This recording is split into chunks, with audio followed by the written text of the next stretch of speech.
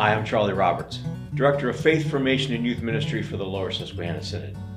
Today I'm here to appeal to you to consider prayerfully giving to the 2022 Generosity Appeal, Growing Young Leaders. In Lower Susquehanna Synod, we've had a priority of growing young leaders for as long as I can remember. We remind young people that they are baptized children of God, beloved of God, and that they have gifts to give to all people. And so we surround them with community of love and support and call out those gifts and remind them that they are growing into disciples.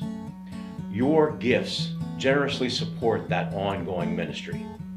If you visit our website, you'll find that there are a variety of resources, bulletin inserts, the appeal letter, and videos to help you to generate interest in giving to the Generosity Appeal for 2022. Perhaps you want to give your own gift. You can check out the QR code that'll come up in just a moment on the end of this video, or visit our website and give generously. Thank you for supporting the Generosity Appeal of 2022, Growing Young Leaders. We really do appreciate your support and hope you will continue to support youth and family ministry prayerfully as we come towards the end of this year.